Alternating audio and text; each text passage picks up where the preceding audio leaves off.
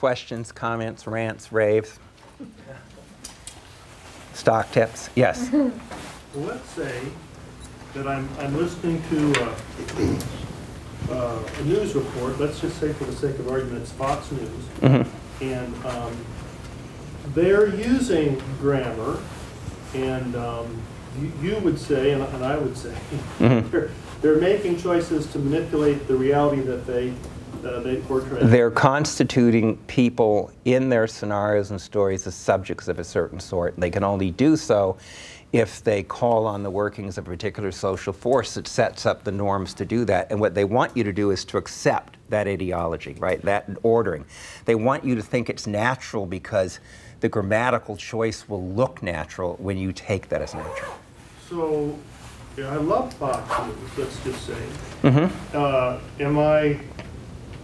Am I choosing to ignore that they're making choices, or am I? Well, so first of all, we know, I mean, from psycholinguistic research, that this thing of considering a semiotic system and the choices is done in large part unconsciously, right? That is, that when I give you a heavily ambiguous sentence, you usually are even unaware. Halliday has a wonderful thing about, smoking, a long sentence about cause and correlation of smoking, and he shows it has like 119 different meanings. And you never are aware of any but maybe two. Because one of its meanings is that it isn't cigarettes that cause cancer, it's cancer that causes cigarette smoking. But you would never think of that because the conversation is that. So, but I'm saying that at least when I used to do psycholinguistics, which is a while ago, a going theory was you compute all those 119 at rapid speed. But then as you're also simultaneously inputting formal semantics and situational semantics, you simply rule out all of it, and you're largely completely unconscious. That's for the simple reason if you were conscious of it, you wouldn't get anywhere. So the moral of this, that goes to maybe your question, so there used to be a movement in England that really got started by English department people, and Fairclough later wrote a book about it and kind of honored it, called Language Awareness.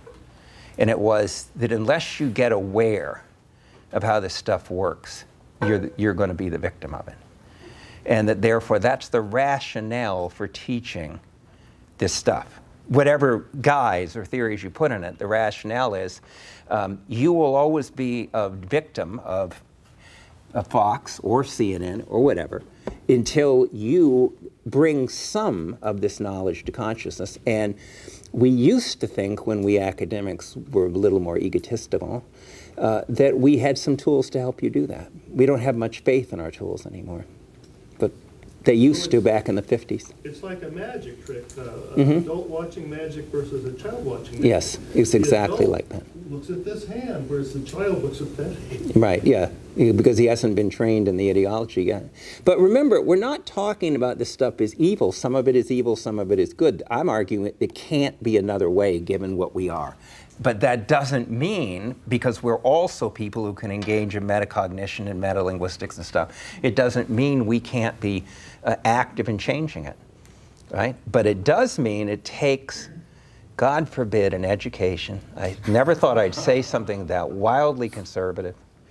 And it does take tools for you to, especially, by the way, in a world where there are competing ideologies, multiculturality, diversity, it takes tools to understand the submerged parts of meaning, which, like the iceberg, are huge. Now, we cannot bring everything to consciousness, but that doesn't mean that you are morally exempt from bringing any of it to consciousness. Yes? You said that grammar is in our head. Yes, grammar is there. It's also in the world. There's different senses, but you do have... That's not my question. Okay. And on one of your slide deck, and during your slide deck presentation, on one of your slides, something, Yeah. on is by the fountain. Yeah. My question is, grammar is in our head, is punctuation. Because John, comma, is by the Well, no, it's different than John is by the you're leading me to great controversy, and because I also am in schools of education, and their understanding of linguistics is about 0%. So, no, in the way in which I meant language in your head, that it is specified in part by a biological process that distinguished you, let's say, from chimpanzees, just like some of your anatomy does. This does not make you better than a chimpanzee. You got a template for grammar that is represented in different ways in many different languages, but not infinitely different. Okay, so it's I know people don't like this in the humanities, but in that way, no, punctuation is not in your head. However, one of my signal contributions to psycholinguistics was to show that what we call phonological phrases that are part of prosody, and which is what commas are trying to mimic, is in your head. It's people attributed for years lots of stuff to syntax that I and Francois Gauchin later showed could only be attributed to phonological theory. Now that's controversial, because phonological theory, if it's part of that specification, which this research would show, then it means that language being oral is somehow important to humans. Doesn't mean you can't have other languages, but it means there's an oral part of it that is specified. So no, not the reason in this sense anything with literacy is not in your head is literacy is basically a brand new invention. By the course of evolution, we got it yesterday. Language has probably been around for several 100,000 years, and I think almost certainly was in other, remember there were multiple sorts of humans, and I think the Neanderthals probably had language, but I don't know. That's just, but we certainly can't argue that literacy got evolved into us because it's a cultural invention that's a few thousand years old. I mean, in the Chinese, they had it much longer than us, right? But look, I mean, it's old, but it's not old enough to have grown. But now, see, if you don't buy any of that biology, then, yeah, commas in your head, everything's in your head some way. Yeah? Okay, Dr. Xu, how about that? How about we try, what if our linguistic ability is just a byproduct of us walking straight the way we do? Well, it could be, yeah. That's another argument. If it got in your head in evolutionary terms, it could have got there through Darwinianism, right?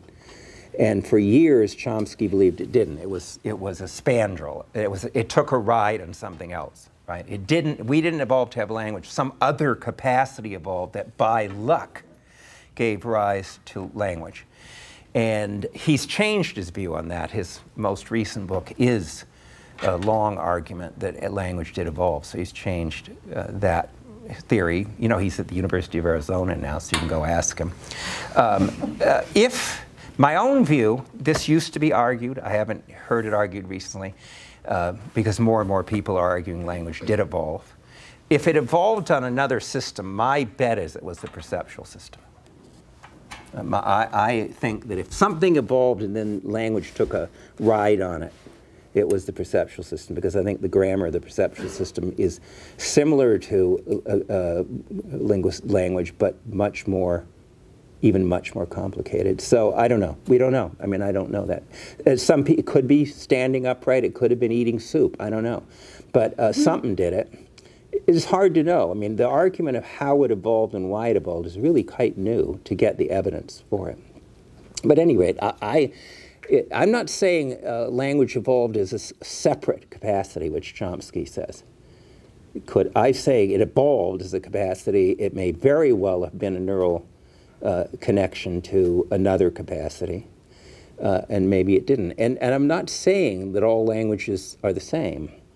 I'm saying that there is a set of constraints on our capacity for grammar that would be different from Martian. I mean, see, it's not the least bit controversial in the study of animals to say that there are some birds who know how to make their nest or sing their song as an instinct, right? That they don't need training. It's not the least, because we know it's true.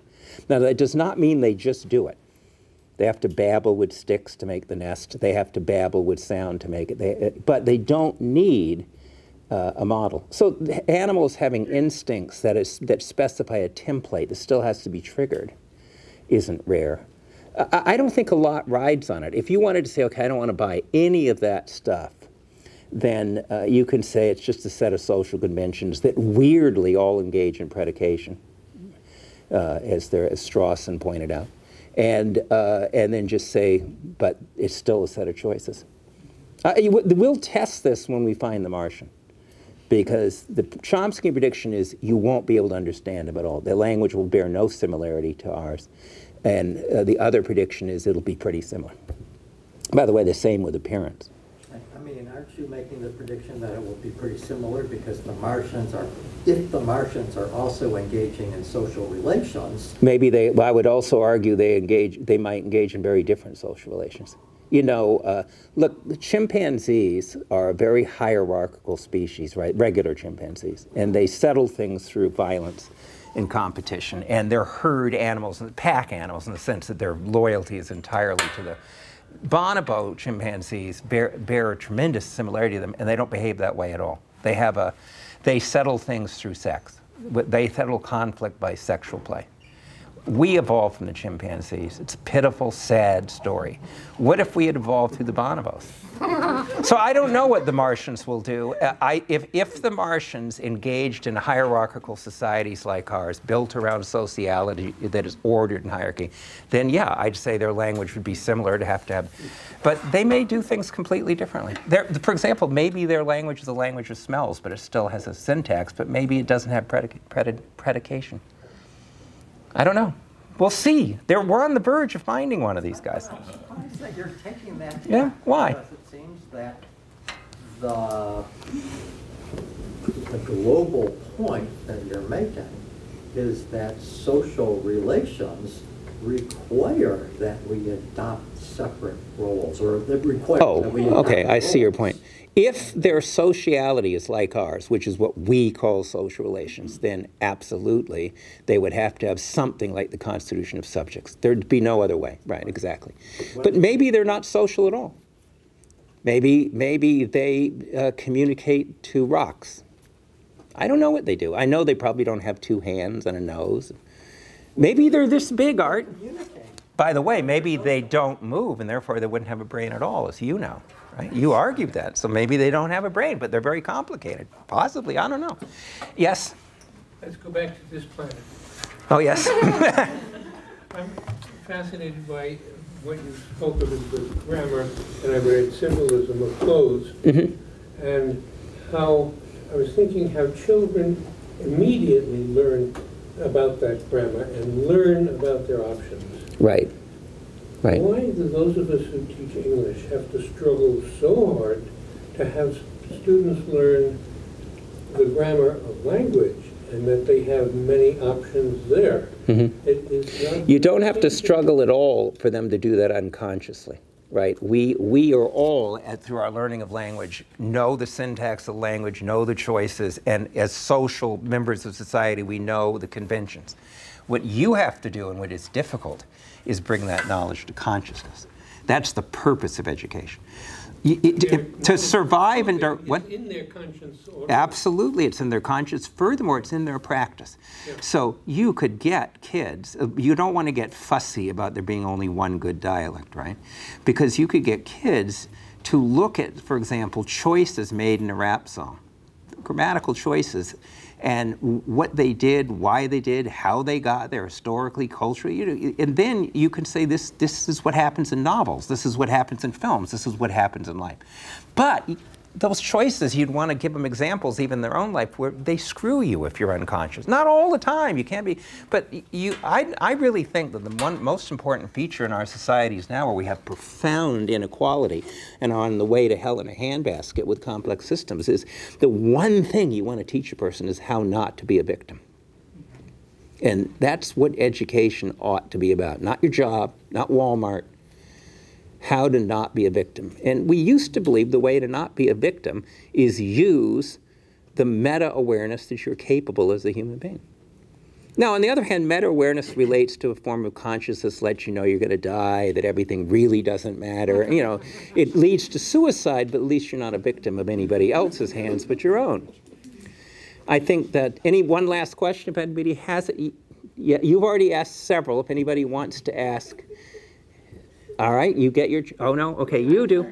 Your choice, you, good. Yeah, I think I'm words together, but like coming at it from the linguistic point of view, I don't totally understand what you mean by grammar. Like, what's the role of grammatical versus ungrammatical?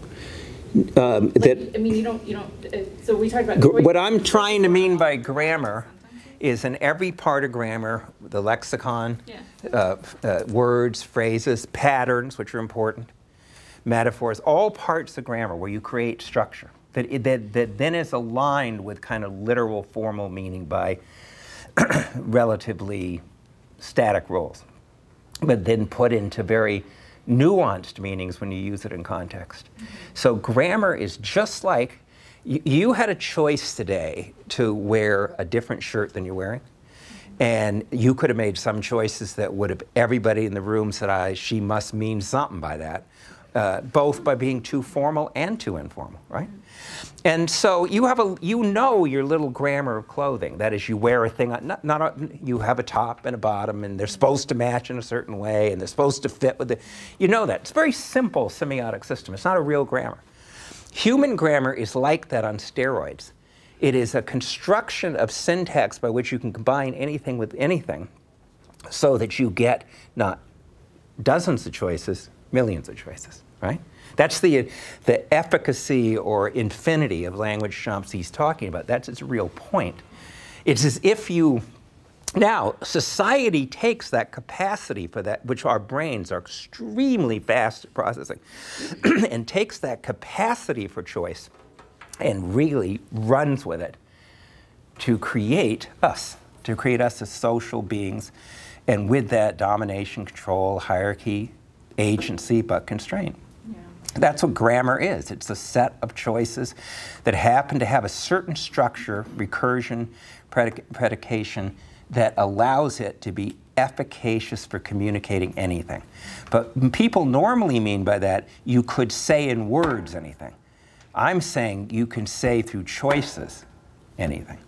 That what you say is only a very small part of what you communicate.